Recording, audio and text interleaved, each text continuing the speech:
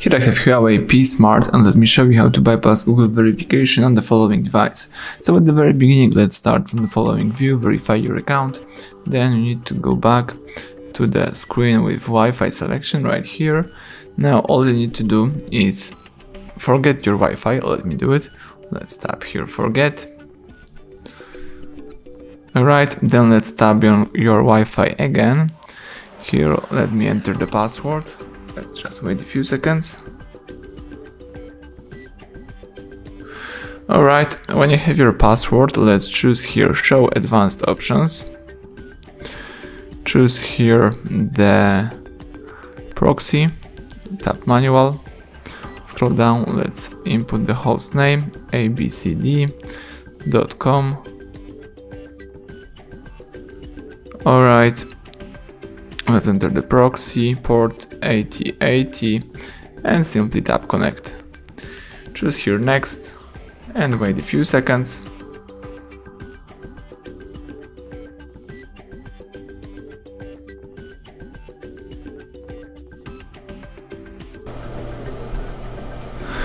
Alright, the following information should pop up. Let's tap OK. Let's use the back button. Let me tap next.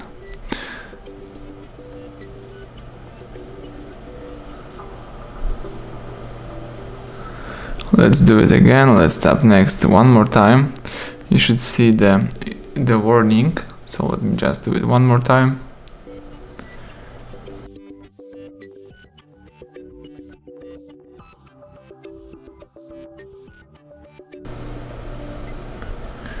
Alright, tap OK. The following warning pops up, so that's what we need. Tap on the exclamation mark right here, and here from the following options choose unable to find a hotspot. Alright, so that's what we need. Let's choose here learn more. From the following view, let's choose next and select agree. Wait a few seconds.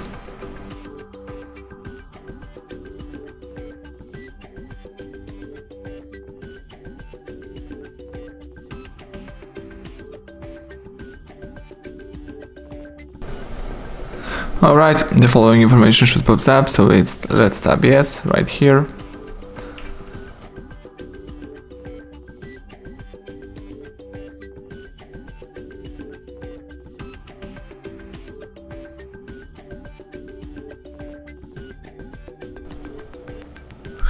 Alright, let's go back right here, choose learn more one more time.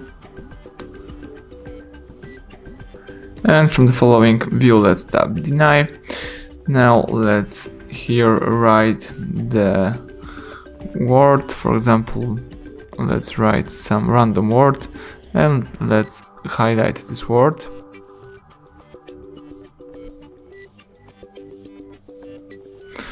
And let's use just the search button. You don't need to highlight this word. Just tap search.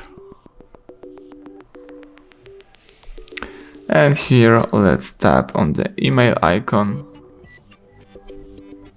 and let's hold down on Gmail. Here let's choose notifications, tap more settings, use more key and tap manage accounts. From the following view, let's choose the accounts and let's choose just once. Alright, now we can use the system settings.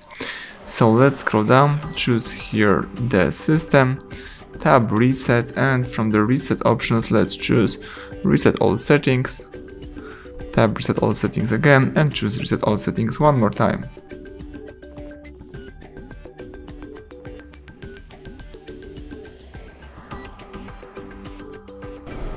Alright, now you can go back twice. Let's choose here display. From the following view, let's select home screen style, choose a drawer. Right here. Maybe let me switch to standard. Alright, you need to just switch from drawer to standard or from standard to drawer. Now you can access the home screen. So let's enter here the settings again.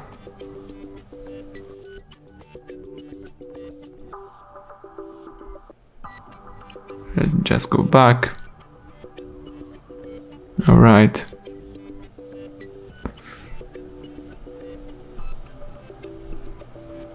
Find here and select settings, and all you need to do is just perform the hard reset operation. So let's choose here system, tab reset,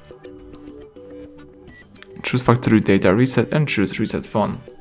Tab reset phone again and wait until the operation will be completed. Do not interrupt while the process is running.